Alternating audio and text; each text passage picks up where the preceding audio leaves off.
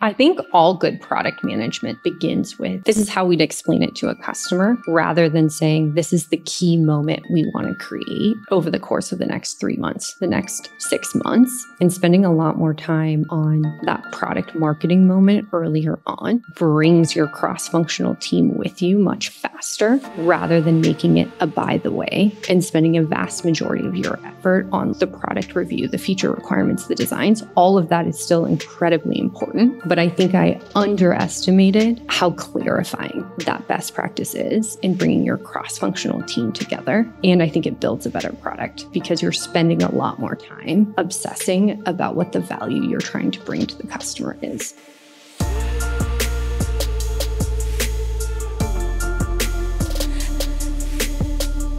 Welcome to In Depth, a show that surfaces tactical advice founders and startup leaders need to grow their teams, companies, and themselves. I'm Brett Burson, a partner at First Round, and we're a venture capital firm that helps startups like Notion, Roblox, Uber, and Square tackle company building firsts. On the In-Depth podcast, we share weekly conversations with startup leaders that skip the talking points and go deeper into not just what to do, but how to do it. Learn more and subscribe today at firstround.com. For today's episode of In Depth, I'm thrilled to be joined by Anique Drumright. Anique is the COO of Loom and first joined the company 3 years ago as the VP of Product after taking on product roles at Uber and TripActions. In today's conversation, we start by talking about the importance of storytelling before you start building a new product or feature, and some examples of what it looks like in practice in Loom's product org. And as COO, Anique widens the aperture a bit to discuss how she orients a cross-functional team around different customer moments to create alignment. She rewinds the clock back to what she learned when she joined Uber in 2015, and the specific employee touchpoints the company used to forge deep alignment, even with thousands of employees. Next, we get really tactical with some of the most critical things to get right for any startup leader. Anique takes us inside her weekly one-on-ones with direct reports, and she talks about her favorite questions to ask to get to the root of how things are really going. She then turns her attention to hiring, particularly about how she approaches an interview process for a function she isn't an expert in, including some of her interview questions you'll want to bookmark to use later. Finally, we end with a bird's eye view of Anique's typical month, including the key touch points, meetings, and habits that keeps Loom operating in lockstep. I also wanted to share that it's our 100th episode of In Depth, and I hope you've enjoyed listening to it. We'd really appreciate it if you'd leave us a review on Apple, Spotify, or wherever you get your podcasts to help other folks discover our show and all the tactical advice we've shared from startup leaders like Anique. And now, my conversation with Anique. I thought maybe one place we could start is, I think you're about a year into being a COO for the first time, after kind of being quite functionally oriented, spending, I think, most of your career in various versions of product management. I'm always really interested when somebody takes on kind of an adjacent role, like, what has been interesting or surprising for you? I don't know if this is surprising, but more confirms how interconnected product is with marketing, with storytelling, and how that connects to customers. And I think it's really confirmed just how central product is to the customer experience and how the various functions support that and influence one another. So maybe on that point, if you were to go back and lead product again, what are like the things that you've observed in this role that might make you think differently about what you would do as a product person, if anything? I think a best practice that is too often glanced over is, what do you want to say in the market? What do you want to say to your customer? How will you explain it? And really beginning every product review with that. The first principle of, what do you think the impact of it will be? But I think starting with the storytelling of what this feature, what this new offering will do, and starting much more on the marketing side rather than on the functionality side or even the opportunity side, I would probably start earlier with that, because I think it creates a lot of cross-functional clarity. What does that look like in the context of Loom? So I think an example is, everyone's building with AI right now. And so I think initially it was like, okay, what are the capabilities we could use? What's the functionality we could use? But really starting with, how could we make this easier for a creator to connect with their audience? And what do we want the creator to be able to say? And what do we want the audience to be able to say? And starting in many ways with the product marketing and how we'll explain that moment in product has been, I think, hugely helpful. Whereas I think when I was just wearing my functionals, I think too quickly and too easily, we began with execution. And so I think it's evolved the way I think about key customer experiences. And how does that connect with this idea of marketing and storytelling? Because you're starting with the story of the value you're going to provide? I think all good product management starts with it, but I think it's often something that begins with, that 5 minutes. This is how we'd explain it to a customer rather than saying, this is the key moment we want to create over the course of the next 3 months, the next 6 months. This is what we think the value will be to the customer base. This is how we would frame it for our customer base. This is what we think the value of the business would be. And spending a lot more time on that almost product marketing moment earlier on, I think brings your cross-functional team with you much faster rather than making it a by the way and spending a vast majority of your effort on the product review, the feature requirements, the designs. All of that is still incredibly important. But I think I underestimated how clarifying that best practice is in bringing your cross-functional team together. And I think it builds a better product because you're spending a lot more time obsessing about what the value you're trying to bring to the customer is. And so is your sense that should be driven by the PM who's owning this thing or a product marketer, or it kind of depends? I think it depends. I think it depends on where your team's strengths are. I also think those are really perforated lines, right? Like the line between a designer and a product manager, perforated, like product manager to engineer, perforated. And I do think it is a collaboration. Ultimately, I think the product manager needs to be driving that perspective in its totality. But I think there's room for various functions to take the lead. So maybe when you think back to the last 6 months and the products that you've shipped as an organization at Loom, when you think about really nailing this idea of storytelling, is there one thing the company launched that most comes to mind, and what did that look like? It's like product managers and designers, we were excited about this idea of auto packaging, this idea that we could magically make a Loom better with less effort from a creator, and it would land better for a viewer. Because something that we had learned from talking to creators and talking to viewers is viewers really want context as to what their Loom is about. And creators really, this makes a ton of sense. They really want their Loom to land. Their viewers are what motivate them, right? Who they're communicating with are what motivate them. And also the number one thing that they value with Loom is that it's super fast and it's super simple. So how do we make that connection automatic? And so we talked a lot about this idea of auto packaging and auto context. And, over the last few months, we've released automatic titles and automatic summaries and automatic chapters. And this idea of packaging your Loom automatically, what we're seeing is creators love it because it's less effort. There's the right amount of delight and utility because we give you your title and we select an emoticon for you. And from a metrics perspective, the viewership is going up because I have richer context and the Loom itself is more engaging. And I think that's one where we haven't been sharing about it a ton externally, but the storytelling we told internally around ourselves around, hey, what is the set of features that package this Loom automatically and help make creators more successful in providing context to their viewers, really helped clarify what we wanted to put in scope of this initial push. And so what did that look like when it was getting kicked off in terms of getting things off the ground, aligning around this narrative? What's going on at the beginning before any features and functionality is articulated? I think we're really lucky to have a great user research and design partnership. And they also work really closely with our product marketers and product managers. And so it begins with a real synthesis and internalization of, hey, these are the customer problems we want to solve.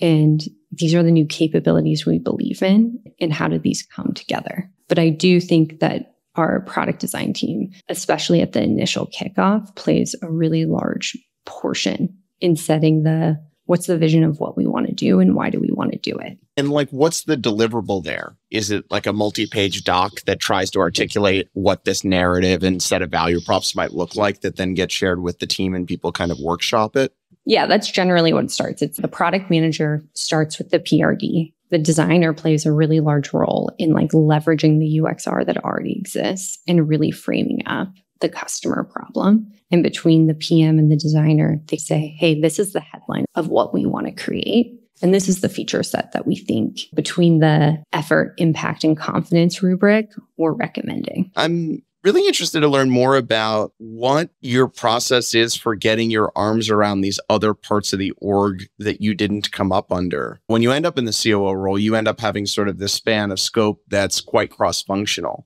Yeah, I think it's a very interesting question. I think that the place that I always try to begin with is just re-anchoring myself, because I think every function connects differently to the business's stage and the business's strategy. So I begin with trying to re-anchor to myself, hey, what is crucial for the company right now? And like, where does this function support? Where does marketing really need to get an A at? Where does data really need to get an A at? And just re-anchor myself on the like broader context that we're functioning under. And then from there, I just begin with information gathering, just trying to understand what's the team currently working on? What do they think they really need to get an A on? And just slow down to listen. I think the next kind of double click I do is with critical stakeholders. So for data, for example, what does my sales leader think? What does my customer success leader think? What does my product manager think? What do they believe should be the priorities for data based upon what they need to achieve from a business perspective? And then from there, I try to align with the leader on, do we have a shared definition of what we're trying to get an A on and why? And that's really like the starting point of the work.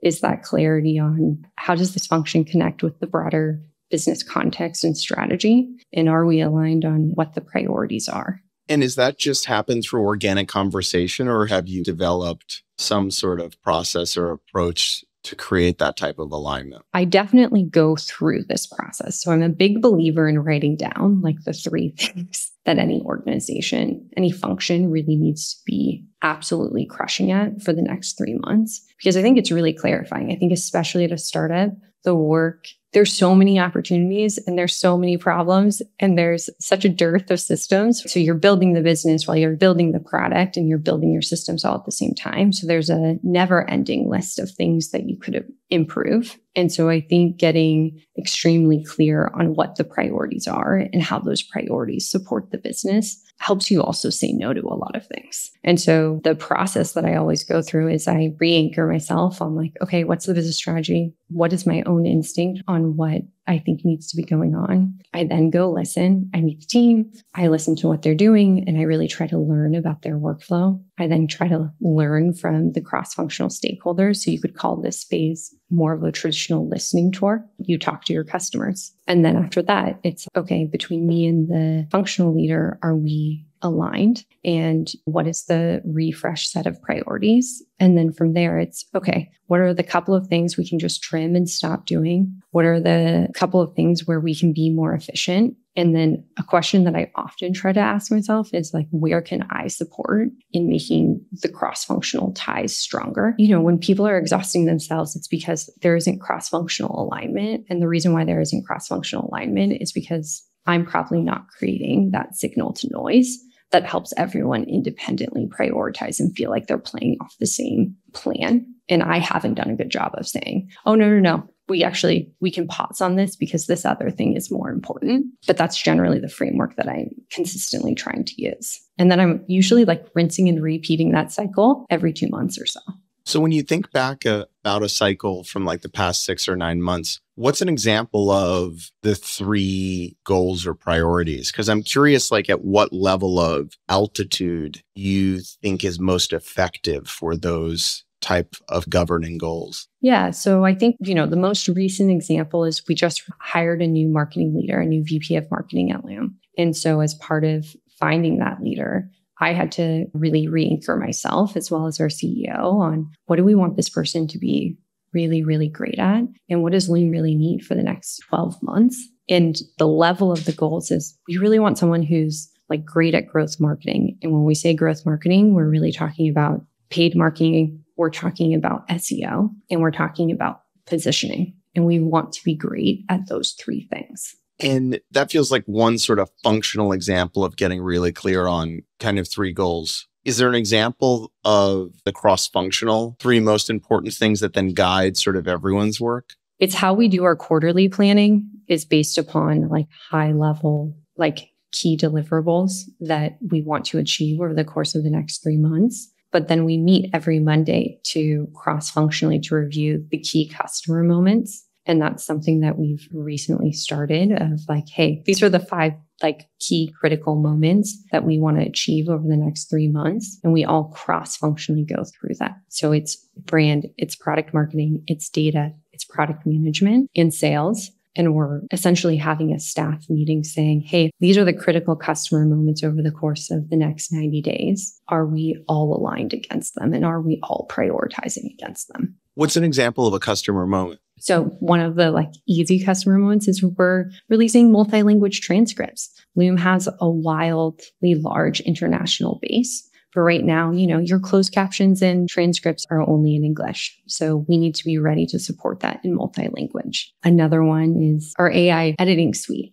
How do we go from power user community and beta community to GA? And how do we amplify that and make sure that it's the highest quality it can be through validation with customers as well as landing in market? And so for those 5 areas, you wind up sort of reviewing those with your functional leads on a weekly basis. Yep.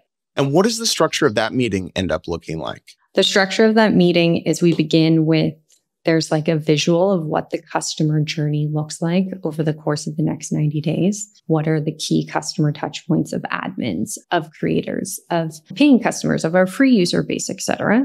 And then we go through each one of those releases in that chronological order, because not a single PM is overseeing every piece. Not a single designer is overseeing every piece. And so that we can hear, okay, what's the feedback?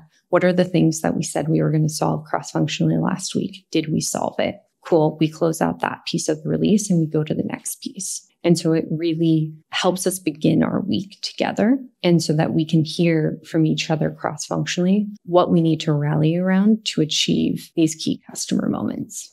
Why do you think alignment tends to be so difficult in companies of almost any size? I was actually talking to a CEO that we partnered with for many years, and we were talking about it randomly alignment last night. And it's one of those things that intuitively makes sense, but I feel like most companies at any given time aren't in alignment in almost any facet. Is there a reason that it seems to be so difficult to operationalize or action on? This is a much more philosophical answer, but I think the reality is just that we're humans. I'm different today than I was yesterday and the day before, and I'll be different a week from now. And I think, a company is just a bunch of humans working together. And so your perception of what the plan is and your belief and understanding of the plan is evolving. And because everyone is evolving, you have to evolve the system together. I think that's why people spend so much time on alignment, I think it's the reality of teams working together. And I think the promised land of like alignment is when when the what and the why is like pulsing through you, and that same version is pulsing through everyone, and you feel it as a team, right? There's like moments of, oh yeah. Like we all know the what and the why, and we're fired up about it. The autonomy and the velocity comes with it. And it's why you see people fight so hard when they're out of alignment. It's because you're always trying to get back into that tempo run in some ways. When you think back across your career thus far, what are the moments where you felt that the most? I think there were definitely times in my journey at TripActions where the what and the why was so absolutely clear.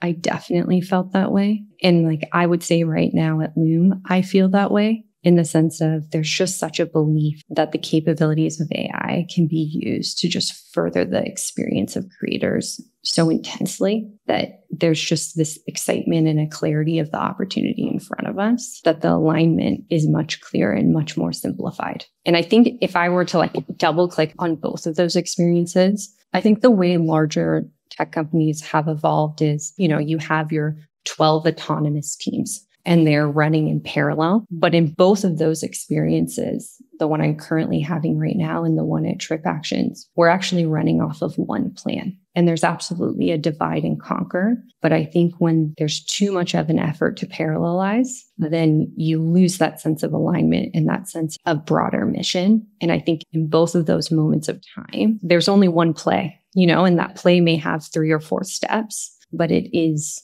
singular focus. Do you think that a lot of companies can have a meaningful percentage of that time where everyone is aligned to sort of get to the top of that hill? Or it's just the nature of scaling businesses that You have a bunch of people that are charging up their own hills, and that's just sort of a constraint of bigger businesses. I think it's definitely possible. I don't know. I think back to my time at like Uber 2015. Everyone really was trying to make transportation as easy as running water. And I would say that company when I joined was in the thousands, right? I think it was 5,000 when I joined, and it scaled. It probably doubled over the couple of years I was there. I do think it's possible at scale. Now, do I think every single step, every single day by every person is as synchronized? Probably not.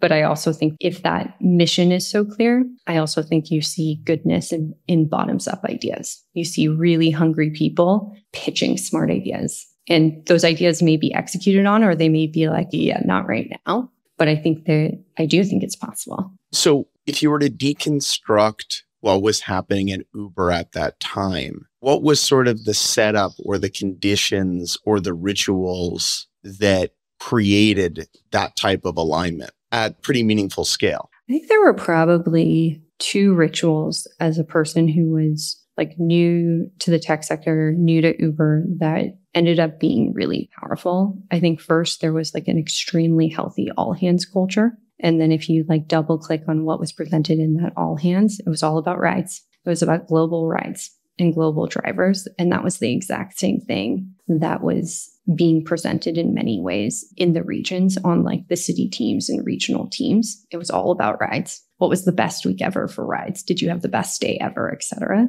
And so there was just everyone in the company knew what metrics we were excited about and we were obsessed with. And then I think one of the most impressive onboarding experiences I ever had was 2015 Uber. I remember one of the finance leaders basically gave the economics of an Uber ride. And it was such incredible context for every single employee at the company to have. And so everyone operating from the foundation of there's all of this excitement and these are all of the strengths in the market, but also this is very much like where we're vulnerable and why we need to be so protective of the unit economics was incredibly empowering. Right. And I was just a new person, right? And IC joining the company. But I think the repetition on the metrics, as well as the context so early on, enabled everyone to be an owner. How do you know if you're in or out of alignment as an organization? I think there's the inputs and there's the outputs. I think the outputs, everyone instinctively knows. The outputs generally look like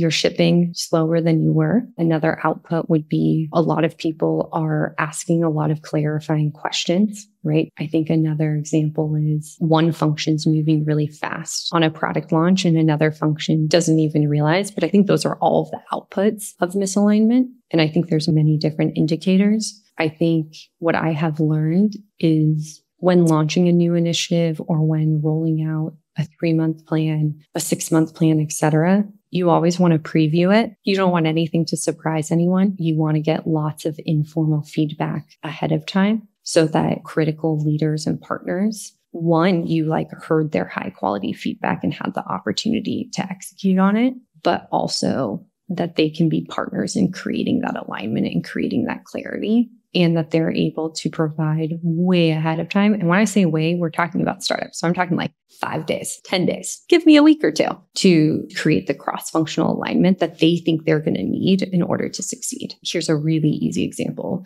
We way amped up some of our growth marketing targets. And we shared them with the company last week. But probably 3 or 4 weeks ago, both like the marketing leader and the data leader and the brand leader were able to say, hey, various prioritization is going to have to occur in order for us to achieve this. And all of that legwork was done ahead of communication rather than before. So when it's communicated, everyone's feeling confident that they're going to be successful. You talked about this a little bit in the context of Uber, but once you have a clear plan and folks are aligned around it, what do you think are the most important ongoing touch points? I'm a big believer in the end of a 4-week do a review. And when I say a review, I don't mean 30 people need to sit together, but it's, hey, these are the things we said we'd get done in the next 30 days that connect with what we're trying to achieve. What's our progress plans and problems? and how would we grade ourselves? Red, yellow, green. And then I'm pretty formatted in how I do one-on-ones. And one of the key questions is, what's your perspective on your team's execution quality? Red, yellow, green. I'm a big fan of binary questions because I think it forces clarity. And like, how are your big three rocks going? And so I think between the weekly staff meeting, the one-on-ones, and how it connects to this like 30-day template, it really supports consistent alignment and reflection. And are we all seeing the world the same way? And then our exec staff has a very similar format. I think one of the big changes that Joe and I have worked on is just ensuring that on our exec staff, we're spending most of our energy on the biggest growth levers in customer deliveries rather than getting distracted by all of the operations that is building a startup.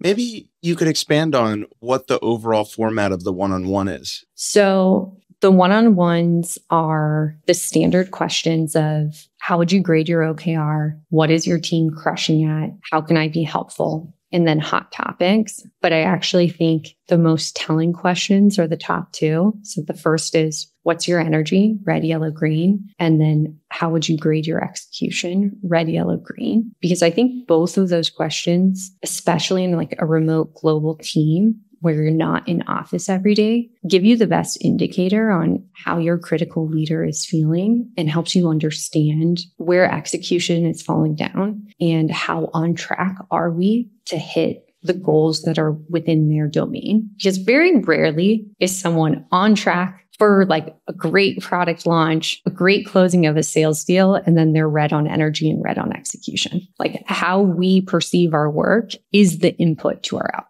I think for me, it gives me the greatest indicator of where I can support in diagnosing how likely are we to achieve our goals. So when you think about a 20-minute or 30-minute or 60-minute one-on-one, where does most of the time end up spent along sort of that framework that you outlined? I do 30-minute one-on-ones because I do them weekly. I think about 5 to 10 minutes get spent on the first two questions. The what your team is crushing at, I read asynchronously, but it's also to remind leaders that their team is crushing at things. You know, it's too easy to look for the problems. And so that question is almost for them and not for me. And then depending on how like the kind of key goals are trending and how they grade them, we may spend a couple minutes on them or very little. And then I think we generally spend about 15 minutes on the hot topics. And hot topics are just a catch-all basket of... Yeah.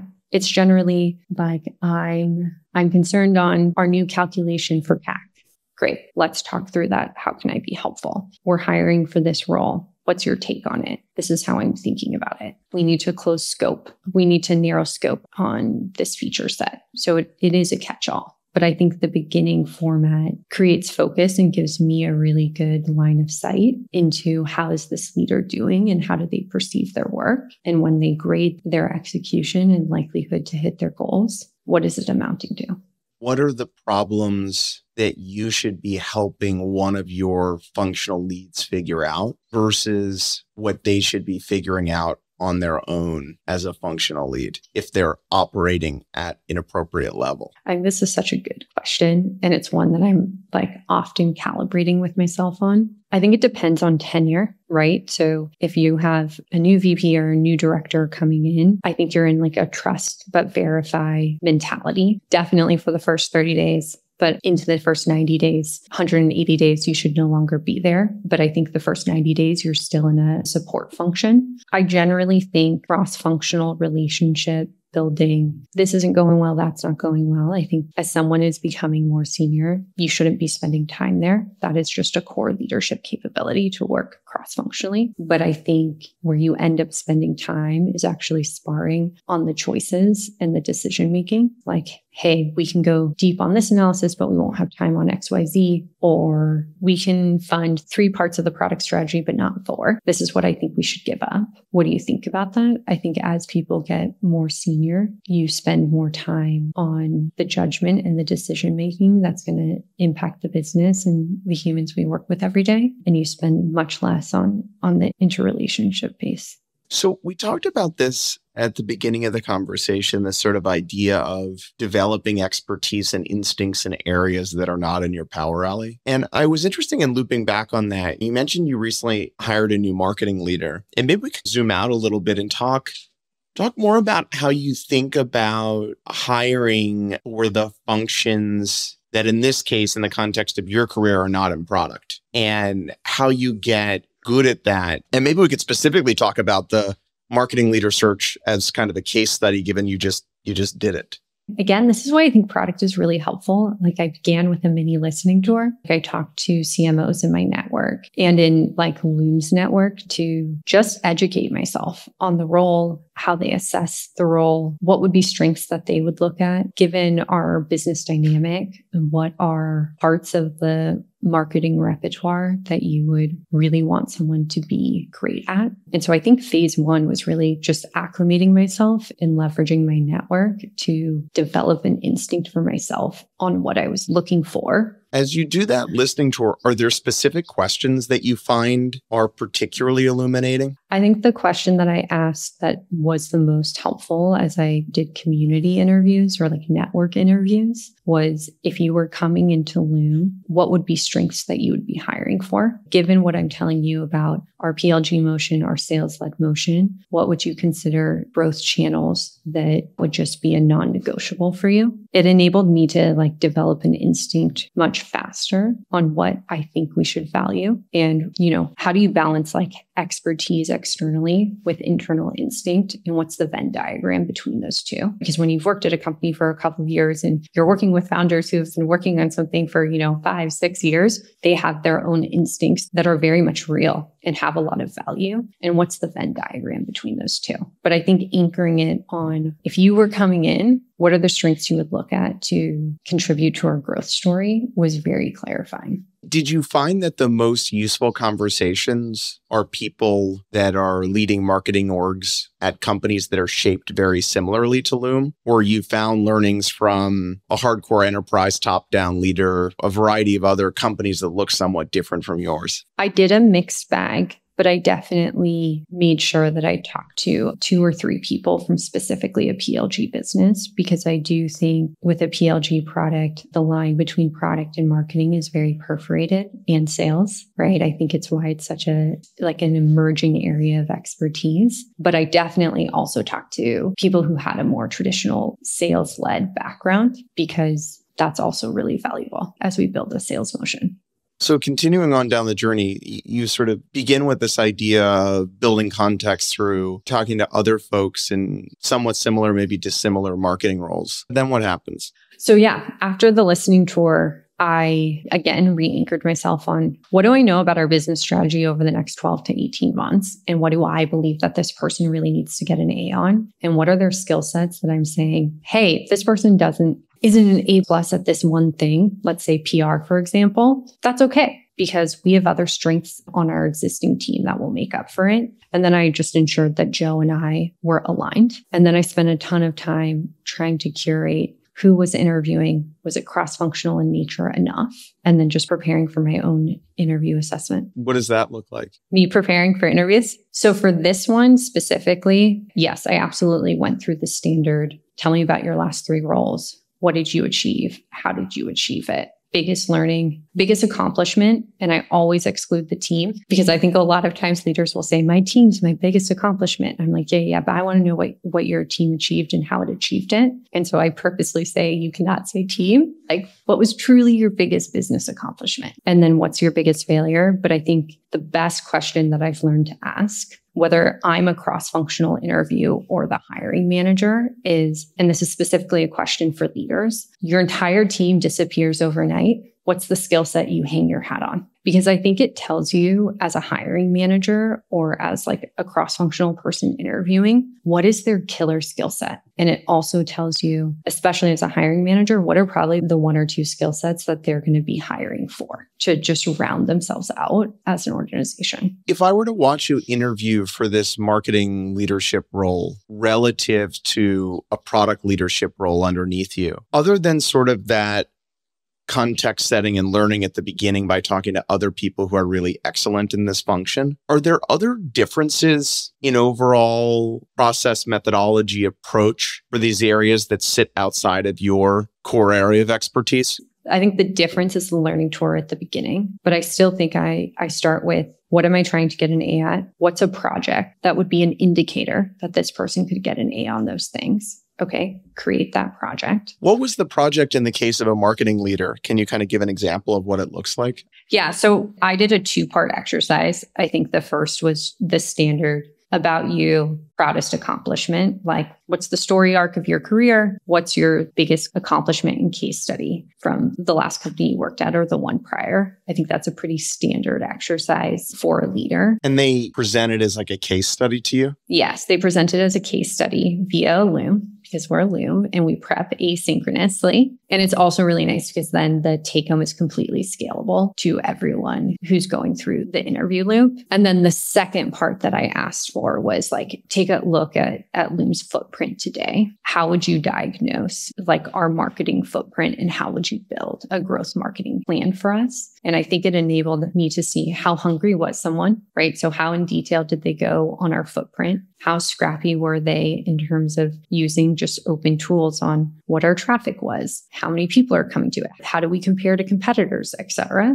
And then it also enabled me to see the framework at which they break apart problems. And so that was also a presentation in a Loom. When you think about other projects for other roles, does it tend to look somewhat similar to that? The project always reflects something about, tell me about yourself in a case study, because I think it's scalable for the candidate and it enables you to see what they consider their strongest body of work in their storytelling. But then the project I always assign has to do with what I need this person to get an A at. When you think about the hiring errors you've made, where you hired person X and thought they would be exceptional and you had to let them go, did you notice that they clustered in a certain set of patterns that you've now updated your process on? I think there's 2 buckets to that question. I think bucket 1 is internal, like building your bench internally, which is, a really important thing at a startup. And then there's hiring externally. So I'll answer the question for hiring externally, but I actually think they're 2 separate reflections for me. I think on the hiring externally, when I've gotten it wrong, I think in my gut, I've always had the doubt. And I think earlier on, if I didn't have a really clear reason, I would try to talk myself into it and I'd look for evidence. And now I'm much more inclined to slow down and investigate my gut. And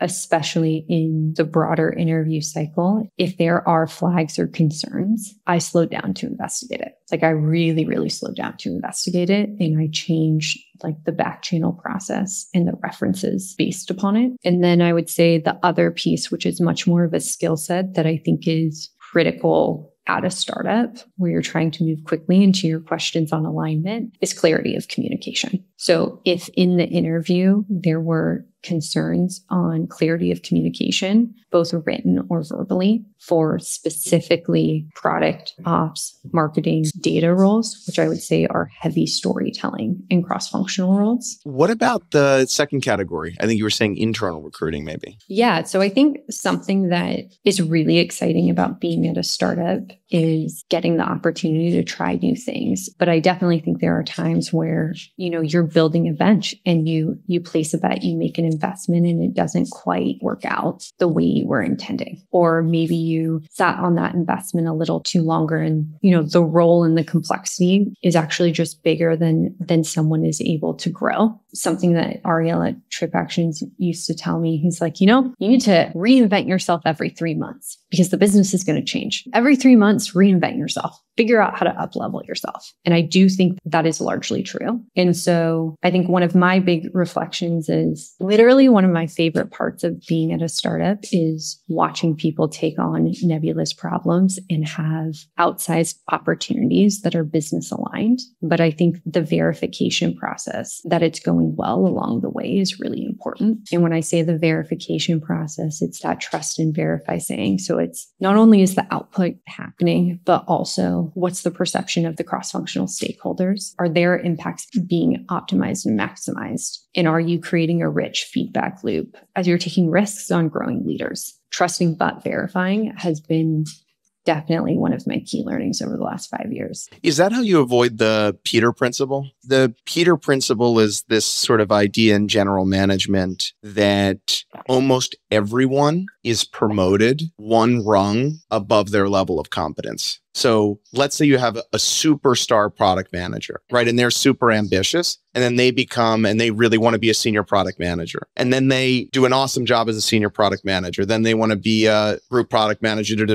And eventually what happens is not everyone, but a vast majority of people end up one rung effectively over promoted. And so they go from a rung where they're exceptional to one where they sort of cap out. And so you have this issue of where you've taken someone who was really effective and you've pushed them beyond their capabilities. And so they become ineffective. I think when I'm doing my job poorly, that happens. And have I made that mistake before? Yes. But I think when I'm doing my job well, people who are getting promoted are already doing the job. Like they've been doing the job probably for the last 3 to 6 months. And I've been doing a really good job listening in the process, and not just listening to them, but listening to the people that they impact as well, who are seeing that next level of detail. Are they inspired to be working with that person? Because I think all of us who choose to work at startups, we have a Superman gene. We want to help create a world, whether it's a working world or a social world, that is different than the one we're currently in. And so I think the 2 ingredients when I'm doing it really well is listening. And that's really what I call this, like, trust but verify. And in listening to understand, it's like the work getting done at the level that I think the work should be getting done at. And also, are the people that are cross-functionally working with them, are they inspired? Can you help people inspire other people? Or it's a little bit like charisma? Like most people are either charismatic or not. I don't think it is. So I have a non-traditional background to tech. I was with Teach for America for 5 years. And I think one of my biggest learnings from being in the classroom was the what and the why. My lessons where the what and the why were clear always went so much better than when I was just like having someone, draw their arrays. I'm like, we're just doing arrays, just get them done. I actually don't think it's any different with product management or leadership. I don't think it is charisma. I think you can actually have a lot of charisma. And when the what and the why isn't clear, I don't think you're really getting true inspiration. I don't think it's internalized. I don't think it's linear enough to truly sustain for a period of time. I don't think it's possible on just charisma. And so on this topic of inspiring a team or a group of people, when you work with folks on your team that are trying to develop that skill set and you explain how what sounds like a meaningful percentage is the ability to clearly articulate the what and why, are there other things you're doing to sort of teach someone how to do this?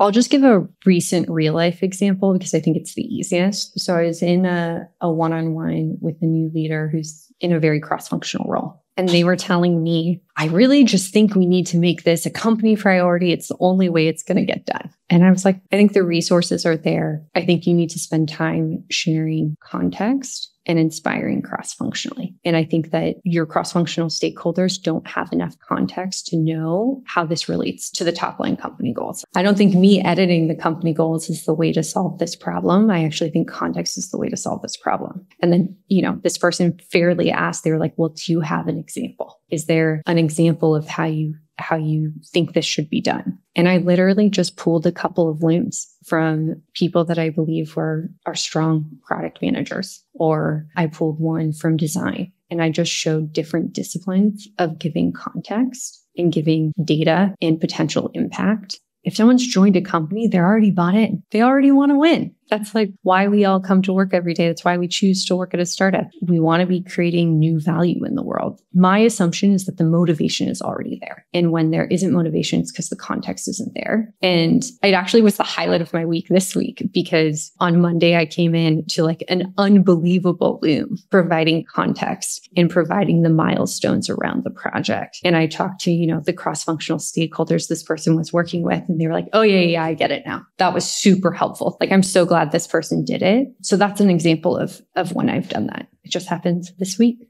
It's interesting in those dynamics how often I think like the normal human reaction is this person is behaving in a way that I don't want them to behave, or they won't do what I want them to do, instead of what am I doing, right? How am I creating these conditions? And I think that gets at if you are having an issue with some cross-functional project, maybe there's a lot more in your control, in this case, the what and the why context setting. Maybe that's the reason that the thing's not getting done. Maybe it's not that Sally doesn't like you or this person's a jerk or they're too busy on their other things. I think we all have a lot more agency than maybe at times we would imagine. I actually think this person has a lot of agency. I don't think it was that. I think sometimes it's your perception could be a bit off. I mean, I don't know how many times I think I clearly articulated something and I did not. Like they were like, the trade-off is not clear. Like you made no decision, right? And you're like, oh man. And so I think having like real partners at work, like whether it's your manager or people you work with to give you that, this is how it's landing, let's go try again, is really important. Because I do think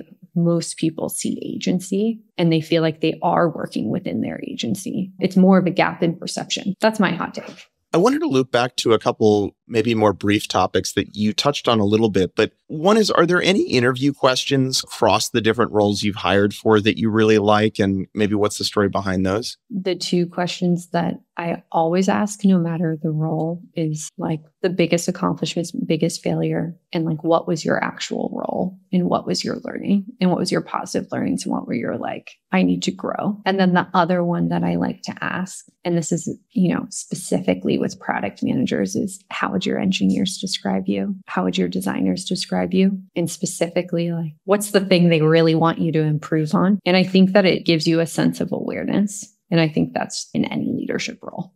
How do you avoid the kind of pre-canned, I try too hard, or they're like rehearsed on their one big failure and all they learned from it and how the phoenix sort of rose from the ashes or whatever? I generally, if I feel like I'm getting that answer, I normally course correct it. And I normally say, no. I really want to know what's the thing that you do that annoys your like cross-functional stakeholder. Because there's something about the word annoyance or disappoints that's emotional. Like you can't give a polished answer to it. Like no one has like a cute annoyance answer or like a phoenix rising from the ashes answer to that. It has to be raw because I'm asking for an informal answer. And so that's generally how I cut through. What are the misconceptions people have about you is pretty interesting. That's very related to that. I find people struggle to instantly not tell the truth when you ask someone, what's like the misconception that people have at work about you or your team member? That there's like interesting fodder that comes of that. I'm not exactly sure why that specific one leads to interesting places. I think you're just not expecting that question. And it's very easy to have an instantaneous answer because people implicitly or explicitly, I think, have thought about misconceptions about them. And so it's easy to sort of share. Yeah, it's a subconscious response. I think that's what I try to get to when I'm like, what would someone say is like really annoying or frustrating about working with you? I'm looking for the subconscious because everyone's gotten that feedback that stinks and you remember it. And it's probably connected to that misconception. You just briefly mentioned this, but anything you do in reference checks that sort of gets to the essence of someone? In the reference checks, I go through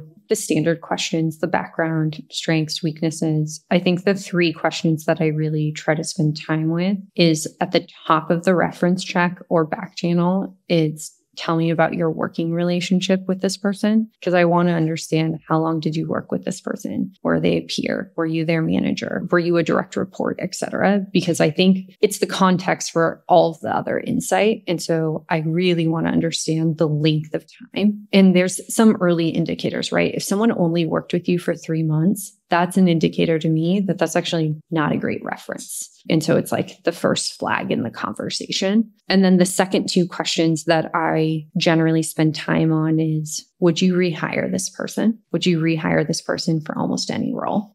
Because I think there are certain people that you truly would rehire. And in both of those questions, I'm really listening for how enthusiastic or passionate they are. I mean, there are some people on my team that I'm like, I would be dying to give a reference for you. I cannot wait for the day that I get to give a reference for you. And I get to talk about how amazing you are for 30 minutes. And I give those types of references, right? Or there are many, many caveats. It's the first thing that person do is they caveat. Well, it really would depend what the role is. I mean, it would have to be this very specific thing. To me, that's an indicator that this person may not be as flexible or as much of a generalist that we may need right now. And then the second question that I always ask is where would you rank this person in the top percent of people you've worked with? Top 1%, top 5%, top 10%, top 15, top 20. But I generally find it's a forcing function for honesty because it's a binary question, right? And it's harder to skirt around. And to your point on misconception, it's a gut question. And I do generally believe that people by default want to be honest. And I think it's a very clarifying way to end the reference check. What percentage of the time when you're referencing a candidate do you get that level of enthusiasm in that question? That level of enthusiasm that I just showed, probably like less than 25%. But some level of enthusiasm and positivity and excitement, probably closer to 50%. Is your bar that 25%? Or you think for a lot of roles, 50%, that amorphous, whatever the 50% is, yes, I would hire them again, but it's not, this is the most incredible person I would kill to work with them again, is perfectly fine for most roles. I definitely think you want to be hiring people that are like ideally top 5%, top 1%, top 10%, right? Because these are references someone is giving you. But I also think the reference is anchored by how many people they have also hired for as well. And so do I think that there is like a grave difference between the top 1% and top 5% of a reference? I don't, because I think it's anchored in the references hiring. But for someone giving you a reference, you definitely want the person you're hiring to be in the top 10% of talent that reference has worked with. And on the strongly rehire, they don't need to be effusive like I am right now, but they do need to say with strong confidence that they would rehire them. Have you noticed there's a discernible difference between references that the candidate gave you and you doing your own backdoor references? I think for the right candidate, no. I really do think that. I think there are certain people that have a very consistent reputation, whether you're like informally asking or formally asking for a reference. You have all sorts of social proof of that. You'll say someone's on your team at a dinner or a networking event, and someone's face will be like, oh, I worked with them. They were amazing. And that reputation is very consistent. I think there are times in a back channel versus a reference that the back channel may be more detailed on that person's area of growth. And we all have areas of growth, right? Even your high performers have areas of growth. Like we're all a consistent work in progress. But the overall sentiment, I think, is generally pretty consistent. The last couple of things I was hoping to chat about were some of the ways that you run your org and your team and spend your time. And one that sort of comes to mind is now that you're in this role of COO, what does a given month look like? And are there specific rituals or way that you spend your time that you found particularly impactful? I think we touched on this a little bit earlier, but my 30-day clip is pretty consistent, right? So I begin my week on Mondays essentially with a staff meeting, generally going over what are the key customer moments of the next 90 days? What is the health across these launches or big rocks? And then at the end of the month, I basically have a template that's tied to the company plan that is asynchronously updated. And then I'll create a short Loom over it. And so it's like a forced moment of reflection. What are the other key touch points that happen every month for you? Every morning, I check our data. I have a terrible habit at Slack. Slack bots are, my best friend in foe. But I start my morning looking at the daily dashboard on how our self-service business did the day before. But I do actually find that really anchoring because it starts my day on kind of progress to goals. Do you find that if the data looks really good, your morning starts out better? Yes, because I'm a human. Absolutely. It's why I ask the question in one-on-ones, like, what's your energy level? What's the perception on execution? Because I believe that every person you're hiring in a startup, every leader on your team wants to be excelling. Extraordinarily rarely is someone crushing, having both the inputs and the outputs that they want to be seeing and have an energy on red. That is very rare unless there's something extraordinary going on in a person's life. And so, yes, when I look at the data and we're having a good day, am I in a better mood? Absolutely. Do you find that there are people, regardless of how things are going, that are always green? That's a great question. I don't think anyone is always green. And if they are, then they're not being truthful with themselves or you. Even if they meditate a lot? I mean, I meditate a lot. And I just told you I start my morning looking at our self-serve numbers. You need to be more detached from the metrics. You can watch them go by like a thought. Yeah, a lot of noticing. Big fan of noticing. I'm noticing the numbers did not look good yesterday.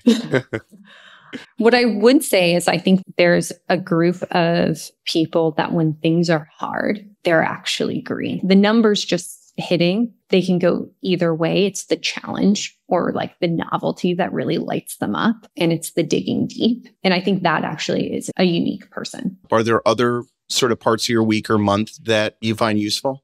I think those are the big ones. It's like the Monday staff meeting for me. It's how the one-on-ones are connected to the company plans and templates. It makes sure you're spending the time and the discussion time and the synchronous time in the right place. I think the end of month reflection is just healthy. Otherwise, the 30 days become 60 days. And then in addition to the executive meeting, we also have a go-to-market meeting where we review the pipeline and how that's going in key projects that we're working on to support our sales-led business. And those are really the rituals that I lean into. Something we haven't talked about is the relationship that you have with your CEO and how you sort of structured that. And I'd be interested particularly in hearing it from you, given there's a lot of areas that I think that you own in the context of a COO that is not sort of like normal in a PLG or B2B company, given that you have so much ownership over design and product. And that tends to be something a CEO owns and then gives a lot of the go-to-market finance ops over to COO. So I'm curious kind of what that working dynamic looks like. Yeah, I mean, it's something that's definitely evolving that we check in on, but we do have swim lanes in order to make us both successful. But Joe has unbelievable taste and has like incredible instincts on user experience and the brand experience of Loom and the product strategy. And so I am still very much his partner in that. You know, he gives direct feedback on designs and product direction and product strategy. The way that we think about my role is, you know, at a PLG business, marketing, product, design, data are so interdependent. And so bringing them together creates a lot of efficiency and focus for the cross-functional team rather than everything being so functional. What was the configuration before you took on the role? Before I took on the role, I would say it was a much more like traditional, like these are the 7 functions you have and we're all working in parallel. And now I think that we are working in a model that's much more cross-functional by nature and in that way more flexible. And what does that end up looking like? The traditional org structure is you have product, you have engineering, you have design, you have people, you have finance, you have sales, you have marketing, right? And every single one of those functions is reporting into the CEO. And I think what we've actually said is like, actually, if we carve out the functions that are working the most closely together, engineering is, you know, led by our CTO and co-founder, Vinay. Product, marketing, design, operations, data actually is 9 out of 10 times working on the exact same body of work. Can we make those priorities across those various functions absolutely clear? And can we build supporting rituals that enable us to work better cross-functionally? Is there anything outside of engineering that doesn't sit in your direct org now? The people team, the finance team, and then customer success and sales. I wanted to end in an area that I always like to, which is when either you think about your current role or your product career thus far, who are the folks that have an outsized impact on you? And what kind of tangible or specific thing did they impart that's kind of a part of the way that you think about building companies and products now? It's a great question. And there's different phases of it. So I'll start from the beginning, kind of the roots. So I would say for my time at Teach for America, some of the best feedback that I ever got was know when you're communicating for yourself versus you're communicating for others, because there is a difference. And when you no longer know, that's a sign you should take a beat. Like you should reground yourself. And so really thinking about the audience. And it's fine that sometimes you need to communicate for yourself. That's fine. But you should always know whether it's for yourself or it's for the person you're coaching or the person sitting across from you. And I found it such simple feedback that it always stays with me. And even when I feel like I did something well or didn't do something well in terms of communication or coaching, it's something I come back to. Ariel at TripActions, or now Nivan, is a force of nature. There's so many things I learned from him, but I think a few of my favorite are, if you're at a startup and you're posting quarters, like this will be done in Q2, this will be done in Q3, you are deeply confused about your job. And it's so simple. And he's so right. That's not the right mindset. We are confused, right? If you start getting more specific, if you start getting hungrier, you get down to a date. And that date may move because you have more information, but at least it's an indication of hunger to deliver. And again, it's really simple, but I think it's very true. And I still do it to this day. If I get something with a bunch of, it'll be done by the end of the quarter. And I'm like, who knows what'll happen at the end of 90 days, what of the day do I pick? It is true. What are some of the other isms? That one was very good. Oh, he has so many isms. They're good. Another one of the isms, which is absolutely true, while there is value in A/B testing, if you're only A/B testing, it's inherently incremental. And that should be an indicator that you're not taking enough bets, even before you get to a product review. If you look at what's on the docket for the next 60, 90 days, that's a majority of what you see. That's an indicator that you're not being ambitious enough of what you want to deliver or what your view of what's ahead is. Another one of my favorites is sometimes the most strategic thing to do is the thing that will kill you first. And I think what that really means is don't get so lost in being strategic that you forget about the task at hand. You forget about the customer at hand. You forget about the salesperson you're working with who isn't able to hit quota because they need XYZ from the product or they need some type of support. And so ensuring that you're absolutely taking a midterm view, but excellent execution is what makes successful companies. And I think that's really what he meant when he used to jokingly say that to me. And it was extremely clarifying. I'll ask myself that from time to time. And I think with Joe centers around simplicity and delight, and he will always go back to that. And it's extremely grounding in the sense of when we're looking at a design, when we're looking at an experience, even when we're looking at communication, is it simple? That's the first bar you need to clear. And then the next one is it delightful? If I think about times where something we've shipped has really landed, it always goes back to it's the intersection of utility and magic. And I think that's just a different way of leveraging kind of Joe's core beliefs on user experience, which is around simplicity and delight. Good place to end. Thank you so much for spending this time.